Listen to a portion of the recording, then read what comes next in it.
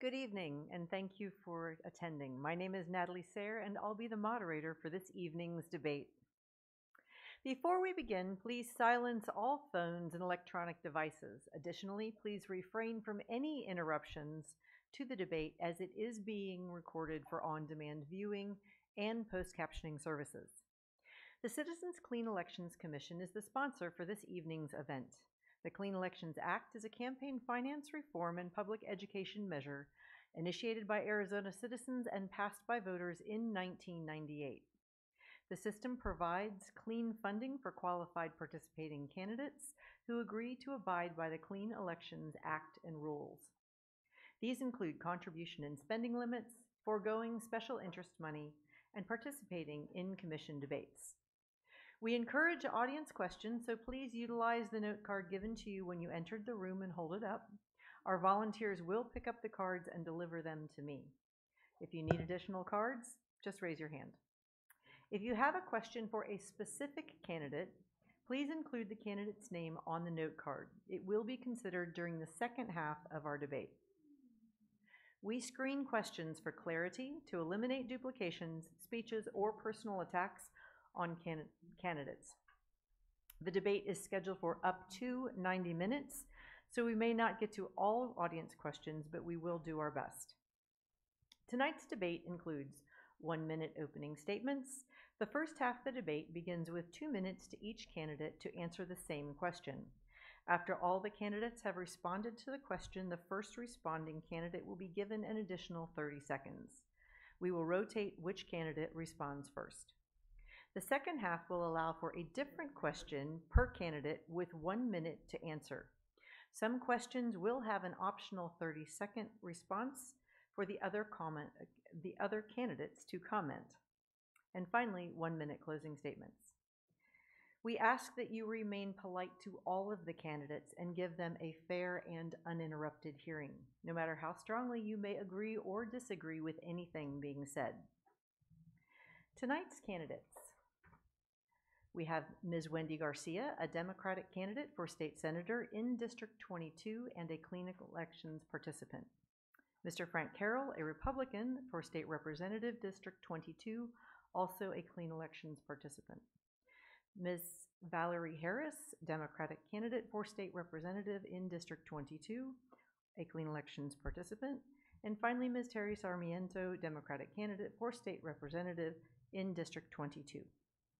The order in which the candidates will speak has been determined by alphabetical order by last name, starting with the Senate for opening comments, and will progress from that starting point.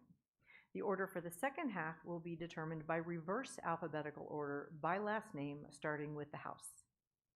Wendy, will you start your opening comments, please? I will. Thank you so much.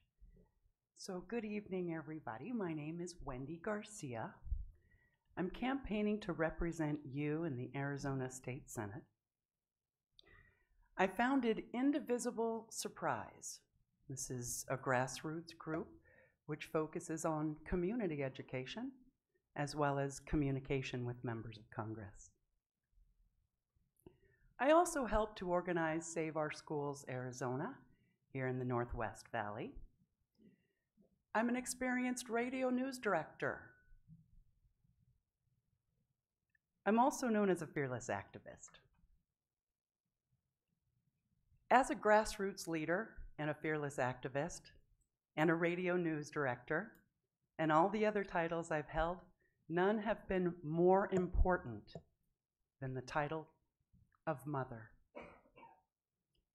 I know the importance of protecting vulnerable communities' rights. Thank you. Mr. Carroll. Or Frank. Or Frank. Well, I'm Frank Carroll. I'm the Lone Ranger tonight, the Republican Party representing our district. Thank you for having me here. My two partners in crime here, so to speak, Ben Toma, unfortunately he's out on business, so he's been gone all weekend. He's not going to be back until Wednesday, so he'd missed this opportunity to be here. And David Livingston, of course, he's being Appropriations Chair. In spite of what they say about this being a part-time job, it's going to make its demands on people all year round. So he's unfortunately unavailable to be in attendance as well. So just about myself, I'm pro-family, pro-taxpayer, and pro-Constitution. And I stand by those guidelines, and there's a whole list of things that I'm sure we're going to cover tonight, talking about this side of the aisle and the view and our perspective from our ideology, and I'm sure there's some things we may find in common tonight that we agree about. So thank you for having us. Thank you. Valerie. Hi, I'm Valerie Harris. Thank you to Clean Elections for hosting this, and thank you all for being here, and thank the candidates up here as well. Arizona's been my home since I was 9 years old. My kids were born here. They were raised in the West Valley. They're settling down and raising their families here. For 37 years, I worked at American Express. I worked with small businesses, mid-size and large corporations, helping them manage their corporate card programs and their budgets. I learned to listen, to understand, to think creatively, and I learned the value of creating strong relationships, especially with those I didn't always agree with. Our current Arizona leadership has shown that it values special interests quite a bit more than it values the working families of this district and state. We need legislators who are going to work for the people and not for the parties. As your representative, I want to work for education and the environment and the economy. Thank you. So, thank you. Thank you. And Terry. Sure. Hello, I'm Terry Sarmiento, and I'm running for the Arizona House of Representatives. And it's fitting tonight that I'm wearing this necklace because I inherited it from my mother, and so much about who I am and why I'm doing what I'm doing, I learned as lessons from her. When, in the early 80s, she first applied for her first credit card from JCPenney's, it came in the mail, and she didn't even know it was for her because it said Mrs. Robert Stevenson. She said, "That's not who I am."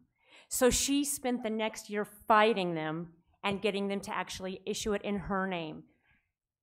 She was very proud of taking my father's last name, as I was when I got married, but she knew that there has to be a balance, right, between respecting old traditions and pulling yourself into new futures. And that's what I feel like is missing here, is a balance. As I've gone and I've talked to people in this district, I feel like it's been one party for far too long that isn't listening, that isn't representing all of the voices in this district. And that's what I'm doing. Thank you. At this point in time, we will begin the portion of the debate where each candidate will have 2 minutes to answer the same question. Remember that the first responding candidate will also get an additional 30 seconds. Frank, we'll start with you. What is your greatest concern about Arizona's economic future and why? We are making progress in this state and growing our economy. It could be growing at a faster rate, there's no question of that. We have a lot of factors that come into play with our infrastructure, with our public safety, education as well. Those things are on the table. Also, one of my big concerns is that we just don't arbitrarily go out and make tax increases, especially if we focus on a particular sector of people in our economy. There was just an attempt by Red Fred to get a proposition on the ballot which was targeting a specific group of people. That tax increase would have effectively doubled our income tax here.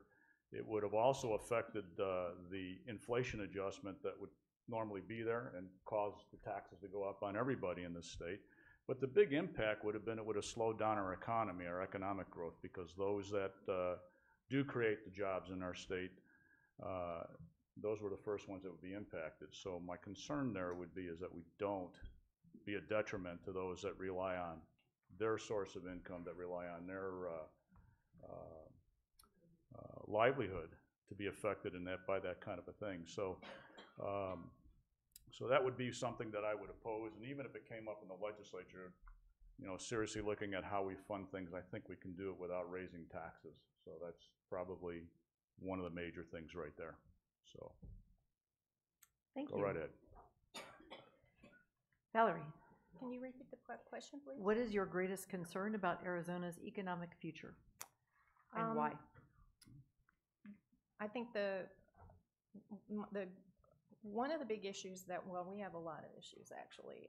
The economy, we hear how good the economy is, but at this point, Arizona has the 5th highest rate of poverty in the nation. We've got 18% poverty across the state. The national average is 14.7%. We have 4 in 10 kids that live in poverty. We have a quarter of the jobs in Arizona right now pay minimum wage. What we really need to do is to have jobs across the state that pay a living wage. In order to do that, we need to have a workforce that can attract the high-paying technical jobs that are out there that aren't coming here because we are not educating our children to their potential. So the biggest thing that I see challenging our economy is the fact that we are not funding our education as we should. And that would be one of the first thing that I would want to do is to work on getting that funded. I would also want to look at who are the people that are in poverty. The majority of them are single women and families with small kids. Women that are domestic violence survivors trying to put together a life on their own for their kids. So we need to have support for the kinds of those women and the people who are living in poverty, and I think that's part of what the state needs to do is to put forward programs that are going to be beneficial for them. All right, thank you. Terry. So what I think of the greatest economic issues facing our state today has a lot to do with the way our state is growing. We have 222 people net increase, population net increase on a daily basis in this state. How do we sustain that kind of population increase and have people thriving in the communities they live in if we're not creating jobs that work for them today and in the future, and if we're not educating the workforce that's going to be filling those jobs? So if we've got that kind of explosion in growth in populations, we have to make sure we're educating kids to be able to hold jobs that support a family. You can't support a family on minimum wage, and that's pretty much what you get out of high school right now. It now takes an associate's degree or a technical degree, some kind of technical education to support a family. So if we are not putting money into the very foundation, which is education, and creating not only from the very bottom, K through 8 through 12 up, but the technical schools, the junior colleges, where people can get those kinds of degrees or training, then we are not preparing people for the fact that we're going to have this enormous population increase and no jobs to create thriving communities around that. Thank you. Wendy. So this is a great question, and one of my deepest concerns, and frankly, one of the reasons that I'm running for Arizona State Senate here in Legislative District 22. My greatest concern for our economic future is certainly public education. If we aren't creating a well-informed workforce, a well-informed population, then we're cutting off of our nose to spite our face. So in order to create a better economic future, we need the kids to be educated. We need them to be able to go out and get really good jobs right out of high school. So we really need to be addressing the funding that will be necessary in order to accomplish these things. And everyone agrees we need a bigger pie. I keep hearing this over and over. We need a bigger pie in order to accommodate the things that we need to make public education better so that we can have a better future for our economy in Arizona. And I'll be talking a lot about that tonight. I did get the warning. I did see you. So we're going to be talking about that tonight and the things needed to better support public education, which is including funding, but many other things need to be addressed in this way. A quick example would be, of course, accountability. Look, we really need to have the same standard set across the board, no matter what the choice is. That's fairness. And in fairness to the kids, to our future. Thank you. Frank, 30 seconds to respond. Well, I hear some good points in here as well about, in conjunction with growing the economy and educating our young. I know for a fact that back in the 1980s, I saw the decline of vocational training in the public school system. Saw that up in Chicago, and apparently that's happened all over the United States. You talk to some of the industry leaders in areas that require, say, drivers and operators of equipment, tradesmen. They're very deficient on a population to support that industry, so something to look at. Thank you. Next question, Valerie, we will start with you. What is your position on each of the propositions? There's 125, 126, 127, 305, and 306 all on the ballot this year. Want me to recite that by number, or would you What, help me out and tell me? so 125, public retirement, 126, taxpayer, taxes on service providers, 127, clean energy, 305, the ESA expansion, and 306 is clean elections. I do not support the voucher expansion, 305. I don't believe that expanding vouchers at the expense of public education is not something that I support, and it's not something that is supported by the people that I've been meeting with in my district. The 306 is the clean elections one, correct? Mm-hmm. I do not support that one because I don't agree that clean elections should be put under the jurisdiction of the governor. I think it needs to remain distinctly independent. It gives us a forum for being here, getting our funding from for our campaigns without having the influence of corporate investment or dirty money.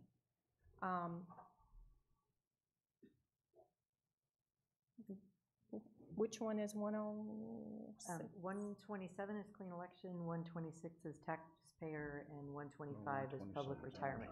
No, 127 is solar. 127 Is solar yes. or clean energy? It's Clean energy. by Okay, both. I do support that one. I do want to see us mandate more solar power. I don't think that APS needs to continue to profit off of the ratepayers and keep investing in fossil fuel and keeping us dependent on fossil fuels. As far as the retirement, I don't think that needs to be changed. I don't support that. I think it should remain the same. And what was the last one? The last one is the taxpayer, I believe it's 126. The taxpayer. So it's like business freezing, services, isn't it? it's freezing taxes so you can't tax services, I believe is Oh, what I it don't is. support that one either. I don't at all support that one. That doesn't need to be as part of the Constitution. And we need to have options left open for the legislature going forward. Oops, excuse me. All right, thank you. That's kind of a hard one to be the first person on. So Terry, again, same question. What is your position on each of the propositions and Okay. why? Okay, so on 125, public retirement, I do not support changing public retirement. On 126, the taxing services. You know, this is kind of a silly question I think we have out there, because are you guys aware that it takes a 2/3 supermajority to impose any new tax in the state of Arizona? So it's sort of a moot point here putting this into law, but I don't support the idea that we can say we will never have a new tax on anything. There's far more places I'd like to go for inefficiencies to get money before I would go to a tax, but I'm not gonna say a definite no on going there. 127 clean energy, I am for, because why would APS put $18 million into something? Follow the money. There's a reason they're trying to get us to fight to strike that down. It's because it cuts into their profit. We have the most sun of almost any state in this nation. We should be using it. On 305, I am a no because it is a subsidy. Vouchers are a subsidy for those people that will be sending their children to private schools anyway, and it takes dollars directly from public schools. And, you know, the classroom costs the same to air conditioning whether you've got 35 kids or 33 kids. The bill is still the same. And then on 306, clean elections, we need to protect that, and I agree with Val, it should not be under the governor's control. All right, thank you. Wendy, same question. So, Prop 127, I'll start with that. For me personally, it's a yes vote. I think this is a terrific plan for healthy kids and clean air in the state of Arizona. We need it. We're asking for ways to make Arizona better, and this is this is a great one in my opinion, requiring more electricity produced in a higher, more sustainable fashion. Yes. So Prop 126, the taxing services, no, it limits what local government can do. So I am a no on Prop 126. On Prop 125, which is all about state and corrections officer pensions, which allows for a cost of living adjustment, I don't see anything wrong with that. So I'm a yes vote on Prop 125. On 306, the clean elections, I'm a hard no on that. We absolutely need to keep the Clean Elections Commission an independent body. So this brings me to Proposition 305. This is something I am personally happy to see on our ballot. So I am no on Prop 305 all day long. Why? Because it's taxpayer dollars without oversight. It takes money directly out of our public education systems. It siphons it away from our kids. And we shouldn't do that. We should be supporting public education with every breath we take in this state. Thank you. Thank you. Frank? Well, let's go down the list here. 127, I'm a no on that. All right, that should be left to we as a people here through our utility companies deciding how we're going to generate our electricity. And we have so many things available, including the solar as well. But when we look at the way this is structured, it disregards our nuclear plant, which is a clean source. It does. And then it disregards the fact that when you look at what California's done with respect to this, and that's where a lot of the funding for this proposition and the backing came from, their rates are extremely high, and now it leads and opens the door to the next phase of things in the future, which will be mandatory, perhaps solar panels on all new construction, something that they're doing out there as well. And all it does is force the cost and make it so that people who are in a position can't afford homes or have a tough time doing it, putting it further out of reach for them, let alone the impact it's going to have on jobs. And it's just not APS, it's other utilities that are here as well. On 126, the tough thing about that is the fact that for the services industry to be speaking up and saying, we don't want taxes being imposed on us, I understand the concept and I well appreciate it. The only other side to this is the fact that, and it was mentioned here about the legislature, that is the legislature's function to tax. Unfortunately, this kind of treads two areas here. Whose domain is it, and is this going to be a special interest exemption? So I'm still a little out on which way I'm going to go in that there. The 305, the ESA, I'm all about parental choice when it comes to this. Whatever you call public education, the money that's allocated for it, the parents are in control of their children's destiny when it comes to education, and they should be participants in it. I'm sorry I can't give you the rest there, but time's up. Thank you. And Valerie, your 30 seconds. I would just like to reiterate that on Proposition 305, I sincerely am opposed to Proposition 305. I don't think it's good for the state. It's certainly not good for public education. There's absolutely no accountability. There's going to be money going out of the state treasury or the general fund going to public or away from public education, going to private schools without any accountability on how that money is spent. Thank you.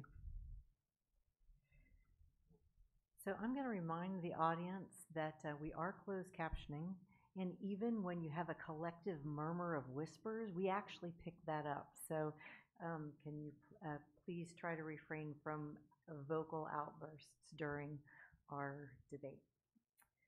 Next question, we will start with you, Terry. What will you do to increase the number of good-paying jobs in Arizona overall and in the Northwest Valley in particular? Economic development is one of the most important issues to me. You know, I grew up out here in the West Side in the shadow of Luke Air Force Base. I am raising my family here in the West Side. When 90% of the population commutes out of Surprise, out of Peoria, downtown Phoenix every day for a job, there's a problem. We need to increase our economic opportunities right here in the West Valley. We have plenty of land, we have the infrastructure as far as the freeways, we have 3 regional airports. Why are we not using them? We should be a leader in biotech, in healthcare, in finance. Where this starts is being a leader in education. I'm a business owner, I own my own business. I get that people will not relocate their companies here if they don't think that the kids are gonna get a good education and wanna put their children, the employees are not gonna wanna put their children in schools. So it is a 2-prong approach, right? If you've got fantastic education like they do in other parts of either the city or other states, people bring their companies there because they know they can get the most qualified workforce because they're attracted to that area for different reasons. So we're fertile ground here on the West Side with our inexpensive land and our high standard of living with a low cost. But we've got to have the educational base to support it and be graduating people who are competent to go into those jobs right out of high school or right out of a junior college. All right, thank you. Wendy, same question. Well, I'm glad you said that, Terry, and I agree with you. We absolutely have to be supporting public education if we want to grow the economy. So the question is, how will I grow the local economy? So certainly by supporting public education, but I'm going to do a lot more than that. I'm going to quickly touch on what my overview of the economy is and my platform in that regard. So we all know about the 5 C's, the cattle, copper, climate, citrus, cotton, the 5 C's. I'm going to expand on that. Let's add 3 more C's: construction, conservation, and computers. So these are the future that we need our kids to be working on. And I am going to also expand by saving taxpayers money to grow the economy. In my effort to do this, I have proposed that we cut the Arizona state sales tax by 50%. No audible murmur. Thank you. So yes, if we want growth, we need to put money back into the economy, and cutting sales taxes will stimulate the economy even more than anything that we can do. Reducing the sales tax rate will increase the economic status in the state through volume. This will increase revenues and grow the total pie. So we'll be working on public education and making sure that it has all the funding it needs. We'll be making sure it has accountability, and we'll be saving taxpayers money. And that is how I am going to grow the local economy as your state senator in Legislative District 22. Thank you. Frank. Well, I like the sound of that, cutting taxes in order to attract business to this community here.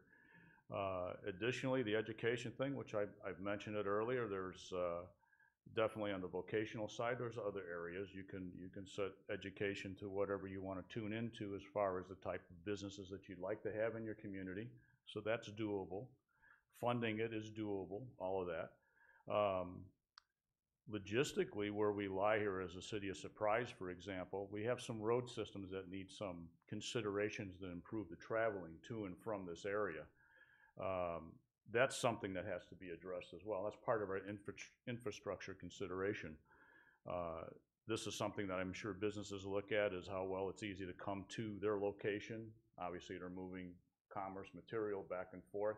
What do we have here? The 303 right now coming up this way. All that land that's alongside of it can be developed. This town of Surprise, the town of Peoria, we have plenty of land that we can expand and have places for families to take residence here and bring people in from the other states as well, attract them from higher tax areas like California. There's a lot of techie people out there as well that we can bring into our community, bring into our fold, and expand our economy here as well. And grow the base. So if the base becomes bigger, we don't have to raise taxes down the road. What happens now is we have a larger pool of money to be drawing off of and keeping tax rates low. So that's a good idea about lowering taxes. Thank you. And that's it. I'll just leave it at that. I'm sorry. Do I get a discount for 30 seconds off? Okay. Thank you. Valerie? I think the fundamental thing we need to do is to focus on education. In order for us to grow our economy and have good paying jobs, we have to have a workforce that will attract those jobs. We need to invest in education so that our students come out of high school with the skills they need to be successful. We need to invest in vocational schools and junior colleges for the students that don't necessarily fit in a university environment.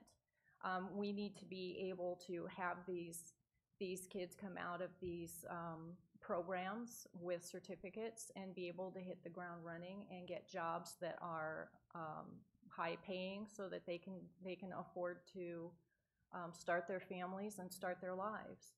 Our public school system has great opportunities and choices in the CTE, in the career and technical and engineering programs. Our public education system offers a number of innovative school choices so that our students don't have to step out of the public school environment to get a very, very good education, but we do need to make sure that we can fund them to have smaller classes, that we can fund them to get these programs going so that they can come out of school and get these jobs. Our employers, the high-paying technical jobs from California that Frank was alluding to, they aren't going to come here if we don't have a workforce that can do the jobs that they need them to do. So that is primarily what is going to provide good jobs in the Northwest Valley and in the rest of the state. Thank you. And Terry, your 30 seconds. You know, I'd like to have everybody walk away tonight with the word innovation stuck in their head. When we do the same thing over and over again and expect different results, that is the definition of insanity, right? So let's be innovative. We talked about all these new jobs that we want to bring to the West Side. How are they going to get there? What I don't hear people talking about are the fact that we have commuter rails all up and down Grand Avenue. Why aren't we putting commuter trains on those? Getting people from Surprise down to Central Phoenix. Why isn't that something our current representatives are doing? Thank you. Innovation. Okay, Wendy, we will start with you on this one. So given LD 22 has various demographics, one of the audience members wants to know the east side of LD 22. What do you see as their issues and how would you address them? Well, look, everybody's issue here, specifically to the east side and all throughout Legislative District 22, we need to improve on public education. So we need to grow a bigger pie. So in order to do this, we need to be saving taxpayers money. So whatever the issues are, wherever they are, if you have a little more money in your pocket, well, I bet those issues would be better, easier to address.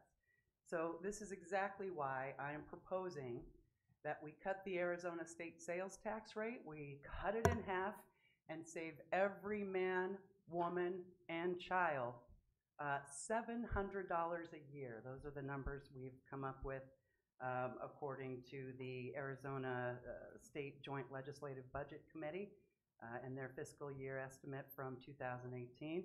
Also from the Arizona Department of Revenue projections for 2017. Look, saving every man, woman, and child over $700 a year equates to about $2,800 for a family of 4. This helps everyone. I want to do this because it's fair.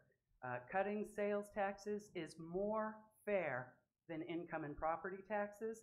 Sales taxes, as you know, are more regressive compared to the other sources, the income and the property taxes. So it gives more money back to working people and middle class.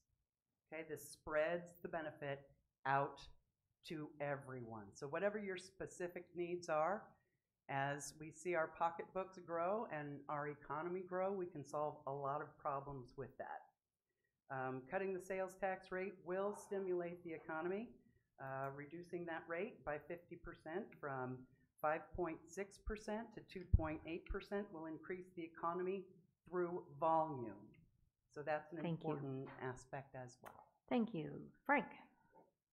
Well, I assume the east side, whoever's in here, they've got something on their mind. I wish they would have expressed it in the question and said, okay, this is my concern here. It probably would help all of us to more pointedly respond to it. But I'm assuming we're talking about the Arrowhead area, Glendale, and a little bit of Peoria over in that vicinity there. A lot of that is retail business, so definitely sales tax structure is a consideration. If they need, I don't know specifically what it is that we're focusing on here, because you got the ballpark there, you got a number of other restaurants and everything, establishments that operate in that vicinity. So if there's issues there, I'd like to hear what they are so we can come to a more accurate response to that. I think that's all fair to all of us up here. And the other thing to keep in mind too with LD 22 is we've got a census coming up. So this is probably going to be our last 2 years geographically being 22, and I'm sure that's going to change into something else, and whether the east side becomes part of the rest of Glendale and Peoria remains to be seen. So that's something else to put on the table as you're weighing in, okay, what works for our area? Because I know for a fact, being out here in Sun City West and being a member of the Republican Party and active, and I kind of mentioned this before in some of the talk we were having up here. You know that river that runs by Surprise there between Sun City and Surprise, north and south? There's just something about it geographically that just defines people on this side and says this is our community and this is our part of 22. And then on the other side, that's the other area over there. And it's not that we're at odds with each other, it's just that sometimes on the two sides of the river, there's a little different view about what's important for that part of the community. So you have to keep that in mind as well. So if it could have been more specific, probably a different kind of response, but whatever it is, I'm sure we're going to be open to considering what we can do to help the situation, whether it's Republican or Democrat. So, Okay, thank you. Valerie? I'm also kind of guessing as to what the question is specifically. I know that, on the east side, we've got the demographic there is younger families with their kids in school. The things that concern them are around education, around the future of their kids. I know my kids are actually starting their families in that area. I've got grandkids that are going to school in the Peoria School District. And there's a lot of concern there about, living paycheck to paycheck, worrying about if an unexpected car repair or a medical issue comes up, are they going to lose their home? So there's a lot of concerns about, just hanging on to a lot of the younger families that are starting out.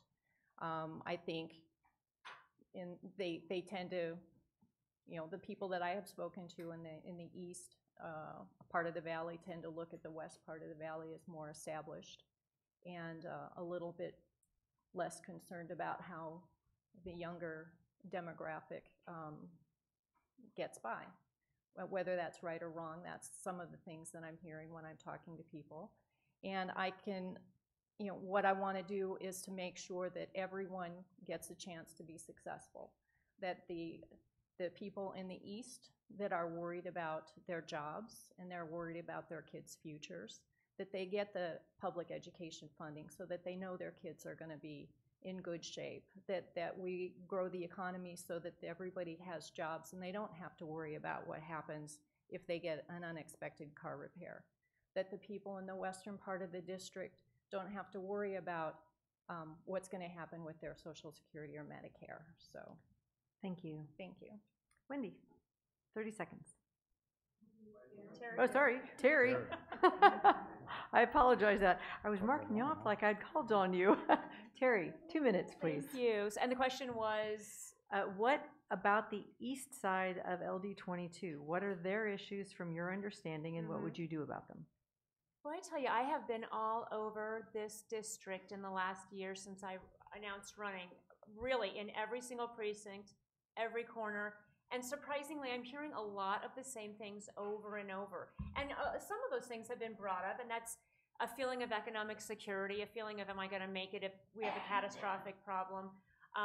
Surprisingly, education seems to be something that comes up as equally on the east side as it does the west side, in the retirement communities as often as in the communities with predominantly younger people. And I'm really just hearing a lot of the same things, which is that nobody's listening to me, which is that we have had one-sided politics out here for so long, and it's been sort of this one-sided game, this winner-take-all politics, that no one's actually listening to me and my needs. People often say, you're the first person that's ever even knocked on my door, whether it's the east side, north, west, south, it doesn't make a difference. You know, I think people in general are all concerned about the same things. They want safe communities, they want healthcare that doesn't break the bank. They don't want to go bankrupt like my uncle and his family did, where they lost his business, her job with the business, their home, in foreclosure. She finally had to divorce him because on Access, they paid more for his nursing care with Alzheimer's than as a married man. People shouldn't have to live like that. Those are the things that people everywhere in this district are dealing with on a daily basis. And these are the reasons that I'm in this race, to let people know that I'm listening, that you have a voice and somebody out there is listening to what you have to say, and that we can change these things. All right, thank you. Now, Wendy, your 30 seconds. Sorry about that. So the question was specific to the east side. And can you repeat it? Sorry. What about the east side of LD 22? What are their issues from your understanding, and what would you do about them as a legislature? Well, I'm with Terry. Look, everywhere I go, all over this district, doesn't matter if it's in Sun City West, doesn't matter if it's in Surprise, Arrowhead, the Happy Valley area, Glendale, everybody is concerned about public education. So I'm absolutely a strong proponent, and will do everything within my power to support it, sustain it, and make sure that education platforms in Arizona are sustainable. Thank you. So at this point in time, we will switch to the second half of our debate. So the questions will start with you, Terry. Audience, I remind you that you can do directed questions, so you can actually write questions to a specific candidate, and we will continue to use those throughout the second half of the debate. If you need more cards, just raise your hand. So these are 1 minute to respond, and some of the questions I'll announce. This will have an optional 30 seconds for the other candidates to respond. If you would please just raise your hand if you want that 30 seconds, I will call on you. Okay? Ready? So Terry, your first question. If we have 220 people increasing in Arizona, how many are leaving? Do you have those statistics? That's a net increase population. It's 222 net every day. So that's the final number after we have the influx and the people leaving. Okay. So that was a simple question. There you go. All right, Valerie, your question. So as a legislator, what would you do to bring corporations and jobs to the west side specifically? To the west side specifically, we have a lot of land on the west side that is not developed, that could be developed. I think there's an opportunity to attract business out here. in a number of ways. I think providing them obviously with a good workforce is going to be the first thing to do. But once they, when a business is out looking for some place to locate, they can come out to the West Valley. We've got inexpensive land. We can work with them on perhaps tax incentives that have an end mark, where if you bring us a certain number of jobs, that you guarantee those jobs. If you don't bring them, then we get your tax break is at an end. There are. Thank you. Sorry. So Frank will direct this one to you, and there'll be an optional 30-second comment period should you want it to the rest of the candidates. Do you support the privatization of public schools, and how do you support that position? Do I support the privatization of Public schools. public schools? So what's your position and why? Well, I never even considered the thought of privatizing public schools at this point. I think the important thing that I see out there, I mean, I'm hearing good things about making sure we fund and support education. Okay, I look at it from the perspective of all students have the equal right to education in the state by parental choice where they want to go. So when we talk about money, we allocate it according to, if you go K through 12, how many students do you have? That's really the breakdown. Now we get into another area and we start talking about school administrations and their accountability in that. There's a Goldwater Institute study right now that's out there, and it's pointed some issues that need some accountability within the certain districts, and they do demonstrate that there's some waste of our taxpayer money. Okay, so that's something on, besides the support for education, we have to have accountability as well. So that would be my response there. As far as privatizing, I mean, I don't even know why that's a question at this point, because public schools are public schools. They belong to the districts. So go there. Thank you. Optional 30 seconds to respond. Wendy, I see your hand. You mentioned the Goldwater Institute identifying waste. Can you be more specific, please? So this is actually you commenting, not you asking questions to your opponents. Okay. Did that take 30 seconds? No, keep going. Get a redo. I'll take it later, thank you. Okay. All right.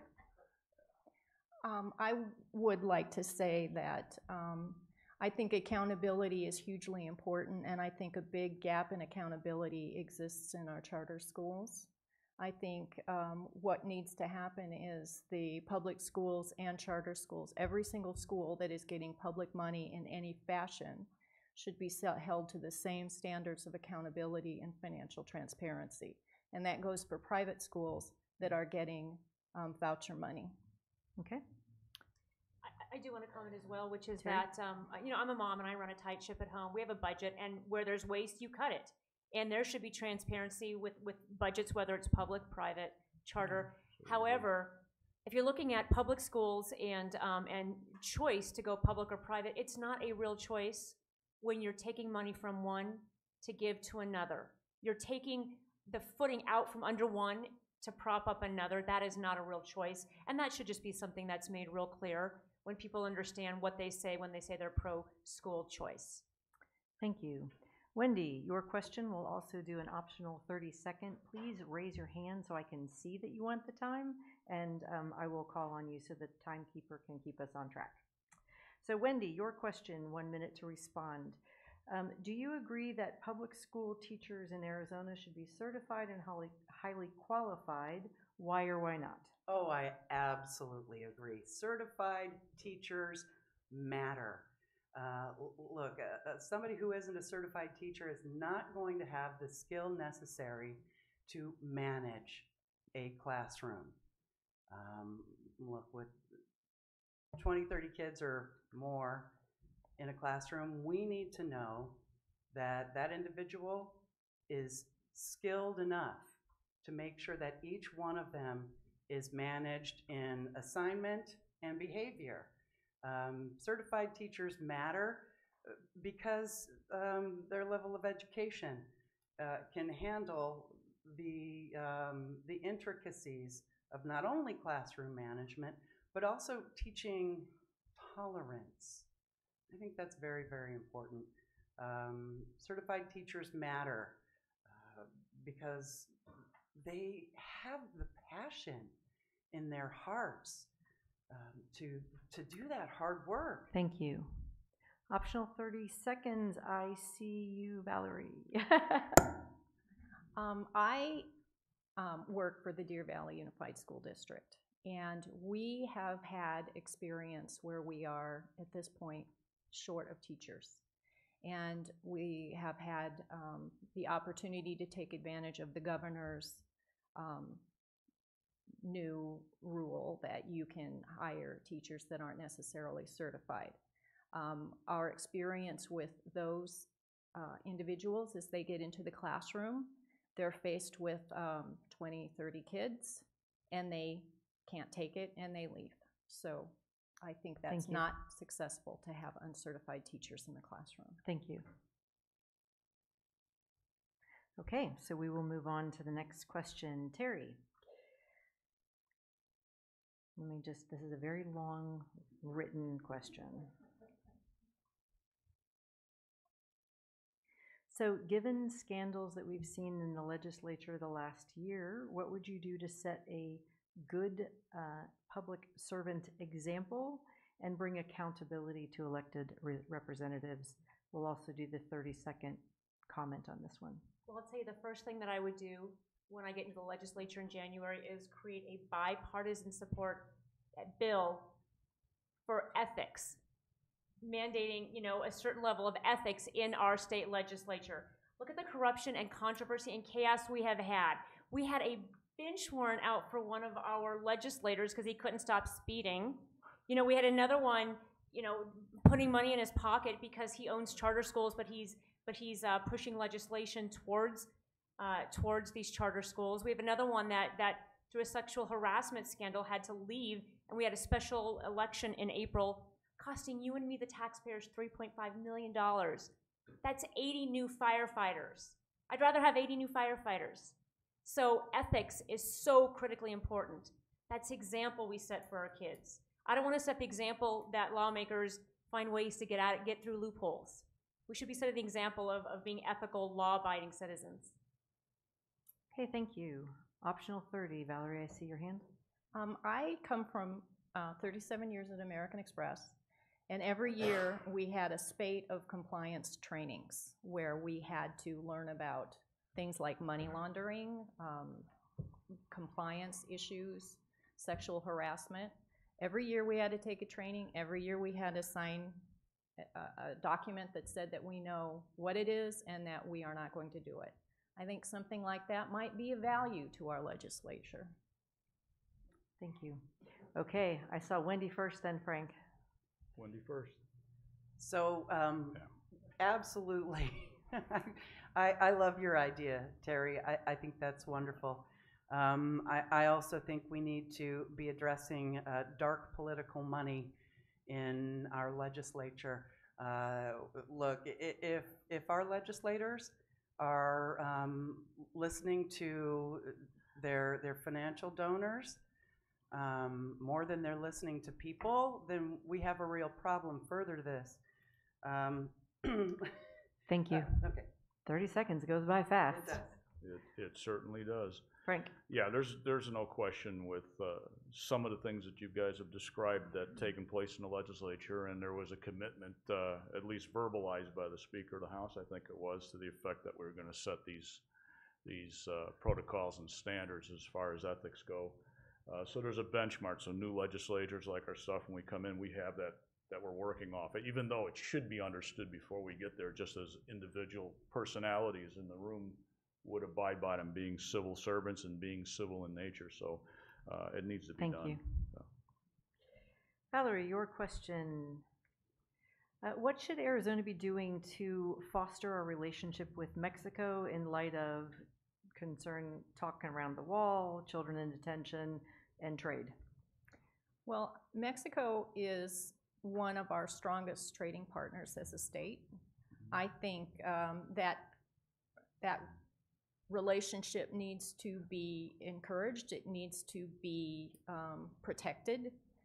We need to make sure that we need to make sure our border is protected, but we need to have a way to have trade come and go expediently and safely. We don't need to further the wall. We can do what we need with technology. And that 30 seconds is not long. You have 30 more seconds. Oh, okay. Keep going if you have more. I'm sorry, I was, I think what we need to, we need to be able to have our businesses work with their businesses freely and create an environment where that is going to be fostered and encouraged. All right, thank you. Frank, this is only going to be for you. What would you support legislation, or what is your position on legislation to make discrimination illegal on the basis of sexual orientation?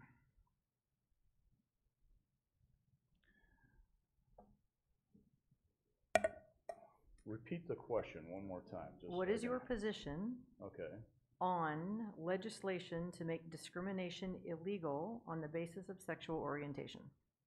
Do you have thoughts on that? Well, being that I was raised Roman Catholic, I have some particular views with respect to it personally. In respect to the law, we have our First Amendment right that comes into play here. So we have to tread carefully on things that are considered discrimination laws, because there's been examples where there have been attempts to utilize that against people that didn't subscribe to that view, and there's cases right there that went all the way to the Supreme Court. So we cannot conflict with those individual rights. So simply that's all I'll say to it. Okay, thank you. Wendy, this one is for just you. How much money will your tax cut save? Well, we covered this already, but I'll say it again. My tax cut proposal is estimated to save about $700 per individual. If you pay a sales tax, then you're going to save money. For a family of 4, about $2,800 a year. That's, again, every man, woman, and child saving $700. And it'll add up over time and build and build and build the economy right there at the point of purchase. So again, my Arizona sales tax reduction proposal of 50%, yeah, the numbers are great. $700 a year, $2,800 for a family of 4, and I want to reiterate that those numbers are based on the Arizona Department of Revenue projections from 2017 and the Arizona State Joint Legislative Budget Committee from fiscal year 18. Thank you. All right, Terry, your next question, and it'll be just for you. Would you support a conflict of interest and code of ethics rules for all legislatures? And this is specifically relating to the improprieties of charter school owners, but Without a question, I would, and I don't think it can be made specific. It can be made specific to charter school owners, but I think every legislator should abide by a code of ethics. Just like as a real estate broker, I am held by our real estate code of ethics. You know, that is part of who we are as Americans, is abiding by a certain code of operation, of the way we operate in the world, the way we operate personally, the way we operate in our communities. I feel like that should be the minimum standard that a legislator is held to, and I support it wholeheartedly.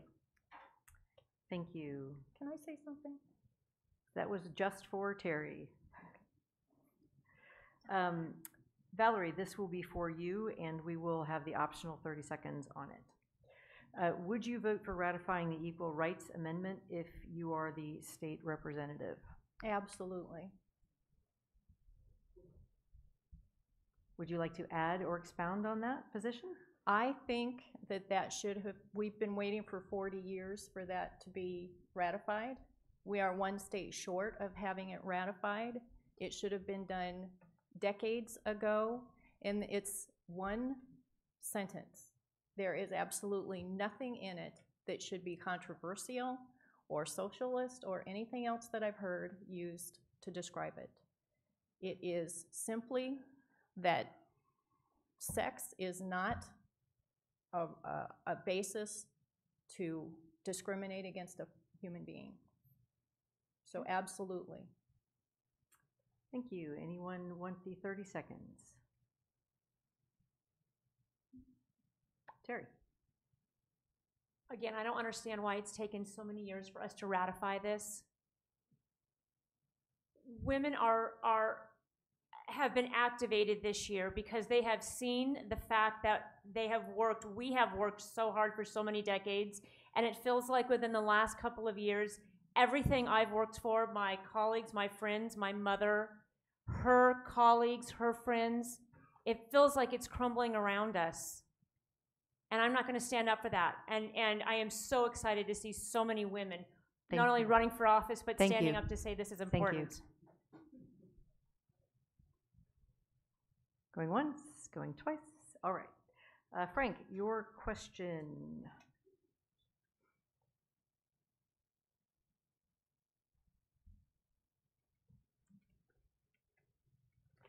So, and I'll do the optional 30 seconds on this. What are your thoughts on how you might ensure affordable health care for the senior citizens? Well, it's interesting that that question comes up because my parents are dealing with my dad's healthcare issues that's been going on since the first of the year. And unfortunately, they're having to reduce their assets that they worked all their life to save up for in this situation. One of the things that I've come across and I've personally experienced, there's a Dr. Jeffrey Singer out there, and he talks about where the patient relationship to the healthcare being provided, where the costs and controls fall into play. When you have insurance, whether it's government insurance, whether it's private insurance, you don't have dictates in it. So the idea is that if you can go in and negotiate better prices for your healthcare, which you can do, but I wish I had more time to elaborate on it, but unfortunately, it doesn't quite work out the way it should. And that's something that we need to address from that perspective, is that the patient has more control over their healthcare and the cost. Thank you. 30-second comment. Wendy, I saw you first. Yeah, I'd just like to point out that I think the future and the past of healthcare has been established. This has been established, for example, by hospitals. Any medical care professional has to take an oath, the Hippocratic Oath, to first do no harm. So we'll never see that somebody sick or injured being turned away at a hospital. The difference is whether people have insurance or not. Thank you. So it's health care for all. Thank you, Wendy. Terry. I would like to just remind everyone that the biggest recipient of Medicaid dollars are elderly women in nursing homes. So if we agree that affordable health care for seniors is actually something that benefits the rest of society, we need to be working to protect Medicare and Medicaid. And so that isn't necessarily something we can support at this level, but we can do everything we can to make sure that that is supported and continued on a national level. Great, thank you. Okay, Wendy, this will be the last question of this round. What will you do to protect voter rights to be able to cast their ballots, and would you repeal ballot harvesting? Well, the first thing to protecting voter rights is, we need to be making it easier, not harder, to vote. So knocking people off of the voter rolls because they haven't voted in a while, I'm a no on that one. Look, the cornerstone of democracy is our power to vote. So we absolutely need to be supporting that ideal in everything. Making it more difficult to vote is the antithesis of who we are as Americans, I think. So that's number one. We need to make it easier to vote. And number two is we can't be discouraging the vote by knocking people off the polls. No, we need to Thank you. support voter rights in that way. Thank you. 30 seconds on this one. I see you, Valerie. Yeah, I think what we need to do is to enable people to automatically get registered to vote when they get their driver's license. And that way people don't have to go out and go through registering and remember to change addresses or remember to do that. It happens automatically. I think that's going to go a long way towards making sure that everybody is empowered to vote. Terry? So for those of you that may not have been in Arizona for more than 10 or 15 years, you may not know that we used to be on federal pre-clearance for our election systems because we were one of 10 states in the union that did such a poor job back decades ago in kicking voters off of the rolls. So this is something that is alive and well in this state, and that's why it's so important to continue to address people being kicked off inadvertently or not, and continue to have these discussions in the public record about this. Thank you. Going once? Frank? All I'll say is it's a right and responsibility that goes with it, just like I always do, is I make sure my house is in order so I can participate in the elections. And yes, it has happened on occasion where there was an error in the record and I got bounced out of there. And I know of other people that experience the same thing, and that's all I can say to that is your rights come with responsibilities as well. Anything else, just to throw it out there and say anybody can vote and just once you're on the rolls permanently, that's it. It's not necessarily a good thing. That's how Chicago has all those dead people voting there. So Thank you. Take it from there. So our first closing statement, we will have Terry deliver. 1 minute closing statements. Well, thank you. Thank you for Clean Elections, and I'm so glad I had the opportunity to get to know you guys. I started out by telling you a little bit about my mom and how she influenced who I am and why I'm running. So I'm going to tell you a little bit about my dad, who's sitting right here. When I was born, my dad gave this necklace to my mom in the hospital, and my mom was a fighter. She is the reason I have the grit that I have. She lost her fight to cancer in November of 2010 when I was pregnant with my son Leo. Later on that year, when he was born, my dad came into the hospital and he gave me this necklace. And what he didn't have to say but was unspoken was that he was passing the torch to me to take on the role for fighter and advocate for our family. And as I have been crisscrossing this district for the last year, what I've realized is that that is what people are looking for because they feel like they have not been heard, that their voices have not been heard in this one-party system we've been having for the last how many years here. I am here to listen to you. I hear you when I'm listening. Thank you. Valerie. Again, I'd like to thank Clean Elections for hosting this debate and all of you and everyone up here. Over the past several years, our elected officials have been so focused on special interests and staying in the legislature that they've been ignoring the people that they're supposed to represent. Every one of you deserves a representative that is going to listen to your concerns and that is going to champion your causes in the legislature. Your voice is important. I've been listening to our neighbors across the valley, or across the district, at their front doors, at their kitchen tables, at parks. And what I'm hearing is that they are very much in support of public education. They want to see it funded. They don't want to see vouchers expanded at the expense of public education. They want to get dark money and the corruption that it brings out of our state government. They're tired of working paycheck to paycheck, worrying about if they're going to have a car repair or a medical expense that is going to cost them their home. Thank you. Thank you. I'm Valerie Harris. Frank. Well, I'm Frank Carroll. I'm the only Republican up here. So if you are voting Republican, hopefully you remember to support me here when the ballot does arrive in the mail, or if you're doing it in personal appearance. The other two Republicans for your district here, 22, are Ben Toma for the House and David Livingston for the Senate. And I just say thank you to Clean Elections for having us here. And ladies, it was nice to get acquainted with all of you. And it's interesting that we have some things that we agree on and some we definitely don't, but that's the way life is. So Thank you all for having us, and God bless you. Thank you. And Wendy, 1 minute. Thank you. Thank you very much. So my question is, at the closing of this event this evening, where is David Livingston?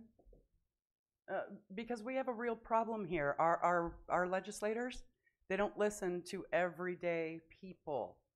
So my name is Wendy Garcia. I am running for the Arizona State Senate in Legislative District 22, and I will serve by and for the people of LD 22. I'm going to save taxpayers money, improve public schools, expand healthcare coverage, increase good paying jobs, and restore democracy. I want to thank the Citizens Clean Election Commission for putting this event on this evening, and also for you being here tonight. Natalie, thank you. Wendy Garcia, I would really appreciate a consideration for your vote. Thank you.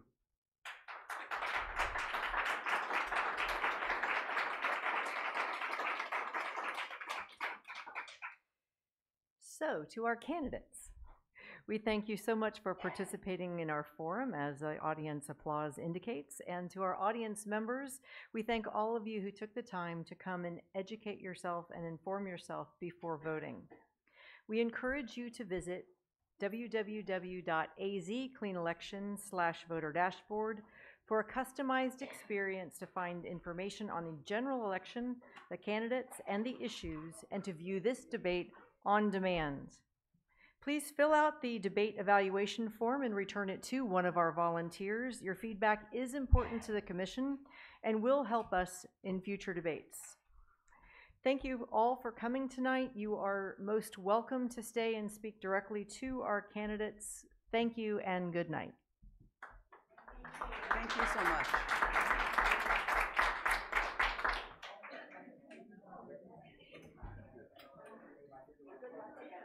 Thank you, my friend. Appreciate it.